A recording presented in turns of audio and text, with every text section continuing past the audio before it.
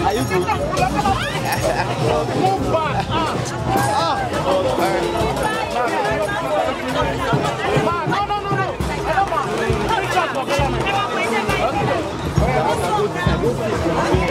Bros, the lady here.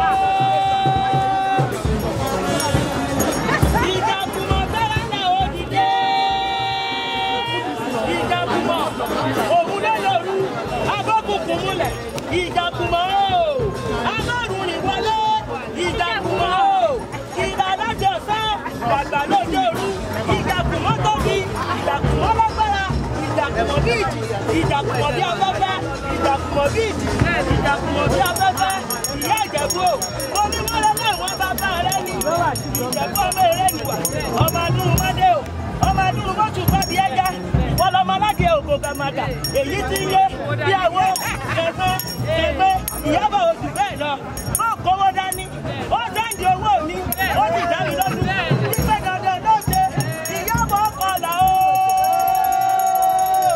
Ìyá tó dé ni wọ́n ń pè ní Iyabo, ọ̀rẹ́ Ìjàkùmọ̀ ni, ó gbé funfun, ó wọ funfun, ó léyìn funfun, ó tún wá máa gbó lọ́wọ́, ọ̀rẹ́ Ìjàkùmọ̀ tí ń lòdì.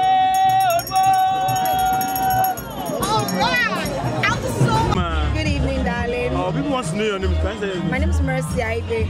Okay, we see you out tonight for Abraham. Can you just tell what we are here to do? We're here. I'm here for the premiere of the movie Ijakumo, the Born Again Stripper. Okay, are we hearing the title of the movie? What can we say about it? I know there's going to be a lot of conflicts actually, so I cannot wait. Okay, so what can you tell us about Toyin herself? She's amazing. As in, about her movie? Oh yeah, she's amazing. She's talented.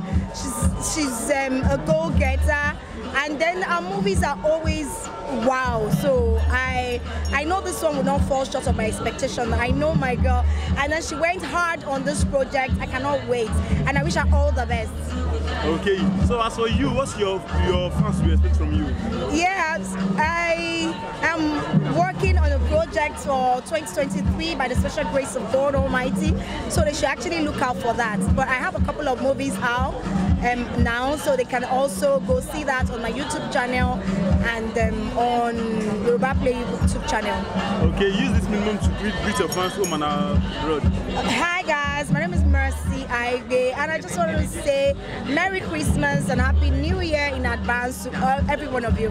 I'm fine. I mean, I've been checking your page for a lot of time, and I heard when you were talking about this movie, you were saying that, oh my loud, go. Oh my loud. And truly, oh loud, go. Oh loud, Oh loud, go. What are your expectations for tonight? Well, to have fun, get entertained, enjoy myself, watch the movie, and just be happy. I mean, every time when I see you dress up for events, I always think, you know, what is this woman? Like, how does she come up with all these things? Because it's always fantastic. Who are you wearing tonight, by the way? I am wearing Tiana. As always. As always, the king of fashion. If you're actually to describe Toyin Abraham, I know you love her so much and you've always supported her. If you have to describe her in few words, what are you going to say about her? Toyin is a wonderful person. She is a beautiful soul, very humble, very, you know, she's a go-getter, very hardworking, you know, so I love her. Before I let you go off my carpet tonight, Yeah. I have a riddle for you. A what? A riddle. I don't do riddles. I don't do riddles. Okay,